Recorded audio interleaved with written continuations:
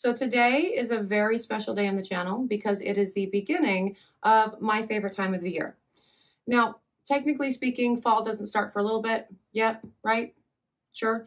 But fall soaps, they start early. So today is the first of so many fall soaps because I do love making them so very much. And I will tell you all about what the inaugural fall soap is this year. But before I do, hello, I'm Mrs. Soap and Clay. Let's make stuff.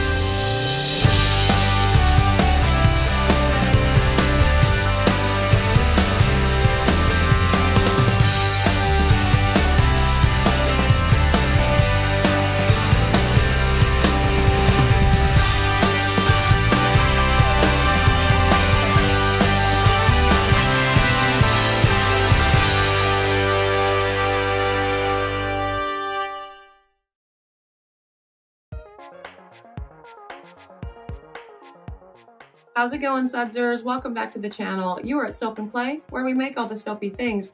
And as I said, today is the first of our fall soaps, and we will have a bunch. But for today and the next 3 days following, we are going to be doing some really cool wood grain soaps, which I love. I love making a good wood grain. I've been obsessed with the pour for years and have tried multiple ways of making a cool wood grain. And I'm going to show you essentially 4 of those ways over the next 4 days. Today, we are starting off with the falling leaves soap. Now, every fall I do something involving leaves because that's my favorite time of the year. Growing up in Colorado, watching the leaves change and the reds and the oranges, and it was stunning. And I definitely like to give a good nod to, that. And this particular bar, we're doing it completely different because normally with a fall leaves thing, I usually put like leaves on the top of the bar, and I decided to flip the script for this one, and instead of putting them on the top of the bar, putting them inside of the mold before we pour and kind of see what we get with that. So we will be working with this really cool scent blend. It is a chestnut birch that is absolutely delightful, very woodsy, tree-y. You're walking through the forest to, be one with nature and all of the things. It's awesome, and the pour, pretty cool. So let's go check it out and see what came of it. Okay, so we are doing something a little bit different with the slab mold today. Now, I have started this out, the placing of the leaves and everything, and I'm just gonna show you the final, placement in the last line there, really, because it was tedious. How often do I say tedious? A bunch. Mr. Soap and Clay actually made a comment and said that it kind of sounds like I don't like making soap. And that's super not true. I love everything about soap. It's just these things, when I get these ideas to do the things, I don't have much of an attention span. And so, 5 minutes in, I'm just done. Like, can I be done now? And it just, no, I can't be done. I have to keep going. So this is just the final placement of the leaves. We just went from a couple different colors of blue to some yellows and golds and orange and some orangey reds. And again, this is a slab mold, so all of those colors will be represented within each bar.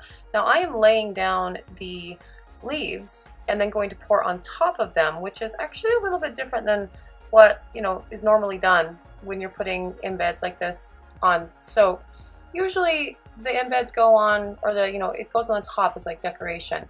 But since we are making a wood grain soap today, I wanted to make sure that the beautiful end pattern was what was shown on the back of the bar and not the back of a slab mold, because usually it's still pretty, but it's usually kind of like modeled. It's not as cool and crisp as a proper wood grain. And so I just flipped the script and said, well, we're going to work from the top down instead of the bottom up in a slab, which is, a little bit different. Now I have 4 different colors that are going into this pour for the wood grain that I showed you and clumsily tried to hold all in my hands at the same time. I'm glad I didn't let go of them. Would have ruined my oils. And I also have 2 different containers with the kaolin clay there. Now the reason for that is because this soap is scented with a chestnut and birch, which tends to discolor, as well as a blood orange. So I really love the very big, like green tree-y scents that come from the chestnut and birch. It's absolutely delightful. But I wanted to get like a sort of sweeter scent in there as well. So I went with an orange to kind of blend the 3 together, and it's delightful altogether. But I am actually using the blood orange in the white portion of the soap because the orange does not discolor. The chestnut and birch does, and so I will be using that in the 4 beakers here in the, you know, accent colors. But really, in actuality, because we have 4 accent colors and I'm filling these pretty full, so it's about 7 to 8 ounces per beaker there. I'm really splitting this batch 50-50. So it's going to be essentially 50% chestnut birch, 50% blood orange, 1-to-1 ratio between the 2. Really good scent combination, or, you know, 1-to-1 between the 3, whatever. Really good scent combination. It's absolutely delightful. It smells of fall, which, you know, it's a falling leaf soap. I hope it smells of fall and not, hey, here's some mango. Which I actually guess would be kind of cool. You could do some cool things with mango in the fall. You could do like a mango patchouli. That would be delightful. Or even a mango with like a balsam. Ooh, that would be interesting because you have like a cold and like the sweet from the mango. We're not making a mango soap today. We're making a blood orange, chestnut, and birch. Now, we're going to mix the colors that have been prepared with the super fat, and the super fat with this is within these beakers. And I super fatted with argan oil today because I love argan oil and I always have a bunch of it. So I'm using that. And the chestnut and birch blend is here mixed with the kaolin. So quite a bit of kaolin going into this guy. And then for the remaining batter, we will put the blood orange into it. And so I will dump the entire thing out into that guy and go from there. Orange is a really wonderful, you know, essential oil to use in soap. It's very hard to get to stick through saponification though, so that's another reason why it's nice to ground it with something else. And I have found weirdly that you wouldn't really, I guess it's the kind of like, I don't know, nutty finished tone from a chestnut or a birch to that, but it grounds the citrus really well and allows it, make sure that it survives saponification, which is, you know, good. And just a little bit of that into the white batter just to make sure that I'm not putting too much of a scent load into my 4, you know, containers here, because I do not want that batter to get thick. And if you put too much of your essential oil or your fragrance oil or whatever it is that you're using into, you know, soap batter, while it does all kind of come out in the wash during saponification, it all sort of mellows out and the bar itself is fine if you get a little bit too much in one section. With this particular pour, because it's a variation of a thin lines pour, you want the batter to be very, very fluid. And so I put just a little bit more of that chestnut and birch into the white portion, not so much that it's going to discolor it, but enough that, you know, I don't have to worry about the other 4 beakers getting too thick. Now we are ready for the pour. And now it is pour time, and so like I said, this is a variation on a thin lines pour. And so the idea is you want to pour just a little bit of each of the colors, kind of light. Don't pour it too high. You don't want it to go down into the white portion too terribly much right now. Just a little bit, just at the top, to then pour into the mold. And you sort of continue doing this over and over again as you know, then pour down the wall of your mold, be it a slab mold like this, or, you know, a loaf mold, or, you know, whatever.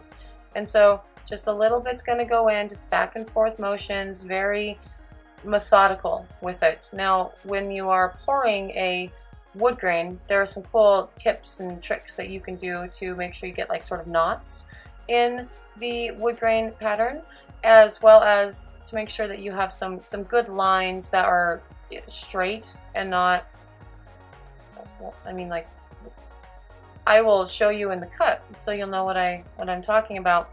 But I did want to play with different versions of thickness of these colors because funsies. And so on the other side of the mold, I am doing a darker, more essentially of the accent colors and less of the white, really, to continue on, just to show the difference and see which one I like for the ultimate, you know, final batches that get made with this, right? Because these are all on the channel, they're all essentially my test batches, right? So I'm playing with it, I make some changes if I want to, I decide which one I like the best, and then I go from there.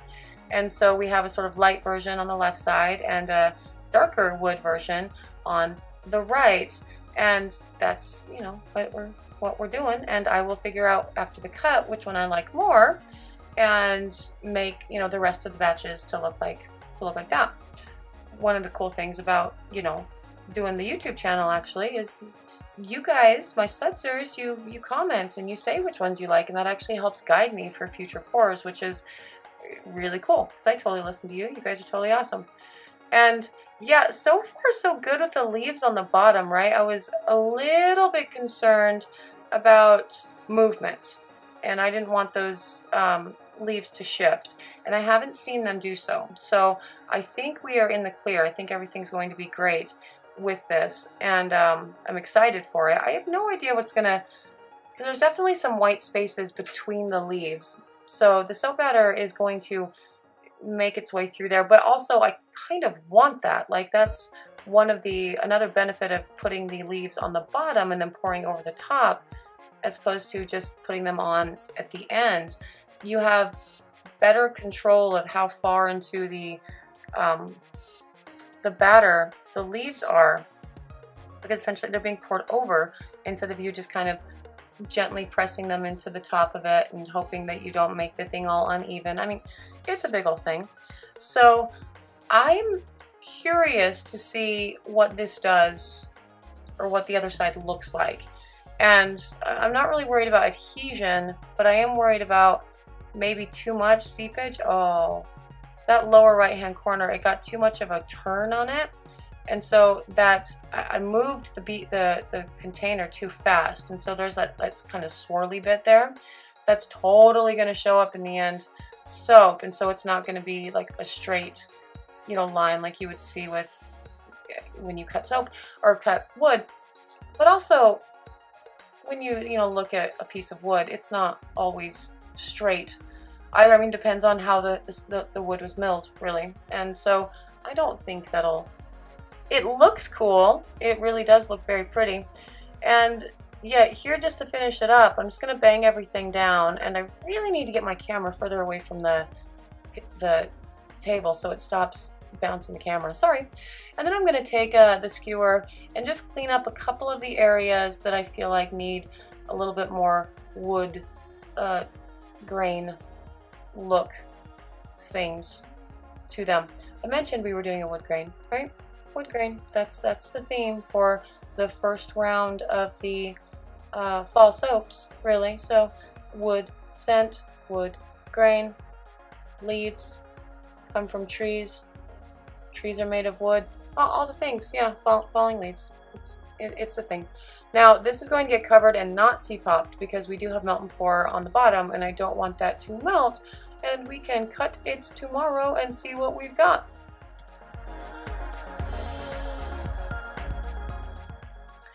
Okay, it is cut day. This has sat up in the mold for about 12 hours or so, and I'm gonna pull it out and see what we have going on here.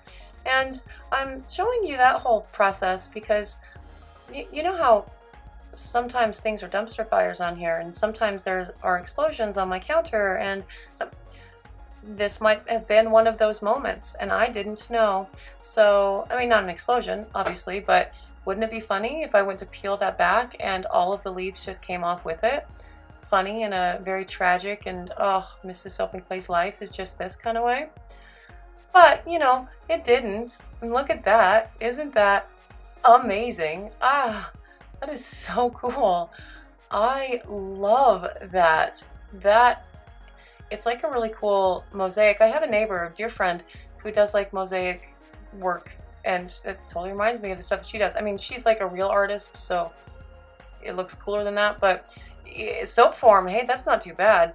And I'm excited to see, you know, what each of the individual bars look like when they get cut out, because obviously you have the big piece here, but the thing that's going to matter is how each of the bars look like, how each of the bars look on their own, right? Standing on their own. Do they all look like a wood grain soap? And the inside of that is just beautiful. I love that. And the other side with the leaves. Come on, that's cool. That's really cool. I'm a fan. This is I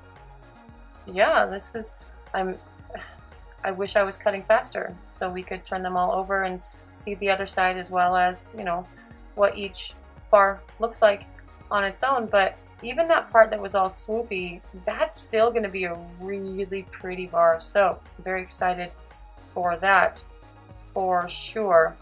And yep, they're all starting to take form, and this is what the total end soaps are going to look like. And yeah, I can go with wood grain for that. That is so pretty. Oh my gosh, let's check these babies out. That is delightful. There's the good lines going through all the sides, and that is cute. Which is the top or the bottom? What part is the top and what part's the bottom though? Right? Are the falling leaves the top? Because it would be the top if I was, you know, doing this regular, but also that's beautiful. So which works? That one might be my favorite. That is really pretty. The grays almost look blue in that, and that's just absolutely stunning. I really enjoy that bar. Yeah, so I don't know. I don't know which one is the better, which side is the top and which side is the bottom. Really, I don't know. I like them both. I mean, ultimately, I can only stamp one side because the leaves will not stamp well. But most of the time, I don't stamp my slabs anyway because I just don't. I don't know why I don't. That one is gorgeous too. My goodness, that is so beautiful. And yeah, that with the swoop. And so you have in the left hand, there's the left side, there's the one that had the darker lines, and then the stuff on the right, that was the lighter color with more of the white with the accent colors. And for the purposes of, you know, the leaves standing out, I think the white is probably better, but I really like the variation that we're getting in the dark one that has more dark than white. So I'm not 100% sure which one. That is so beautiful. Oh my God. Yeah, I don't know. Which is the top? Which is the top? Which is the front? Which is the back? I don't know. This is a hard one to determine. But every single one is gorgeous no matter what way you look at it, which is a huge success. I mean, it's win. It's good. I love wood grain soaps. I do them a lot. But, you know, it's day 160, the first wood grain in the fall line, the first of the fall soaps. And yeah, so far, so good. These are babes. Yeah, I still don't know which side I like better, right? So I don't know if I like the leaves or the wood grain. They're both beautiful, and I'm having a really hard time deciding which is the front of the bar. And I guess it really doesn't matter. I guess that makes it a pretty perfect bar throughout because it looks cool on all sides. And it was a really fun bar to pour, even with the tedious part of putting all the little leaves into the mold before it still was absolutely enjoyable. And the finished product of that was just stunning. I love this soap. I'm super excited to have it in the line. Now, as I said, we are doing 4 different wood grains this week, so you can totally pick those all up as a gift set at the end of the 4-day, or you can get them individually. So if you are interested in this falling leaf soap, you can find it on the website at soapandclay.com. If you are interested in following me on social media, I'm there. Do the things: Facebook, Instagram, Twitter. If you are interested in more soapy antics and soapy fun and all of the fall awesomeness that we have in store, and trust me, there's a lot of awesomeness because, again, fall is my jam. So I'm going to be making a lot of soaps with the fall, like the next 2 months. It's going to be awesome. You should subscribe to the channel, and then you can be notified of when I drop a new video, and I would appreciate the subscription too. It helps me out in big ways. And for those of you who are subscribed, thank you so much for coming back and joining me for another round of 365 days of soap. I really appreciate it. I appreciate you. I'm glad that you're here. This has been such a cool, fun journey. It's crazy that we're on day 160. That's wild. We're almost at the halfway mark, and I think we might actually make it. So that's a lot. And for that, today I am all done. So I will see all of you tomorrow for another round of 365 days of soap, where we're making a new wood grain in a completely different way. Bye.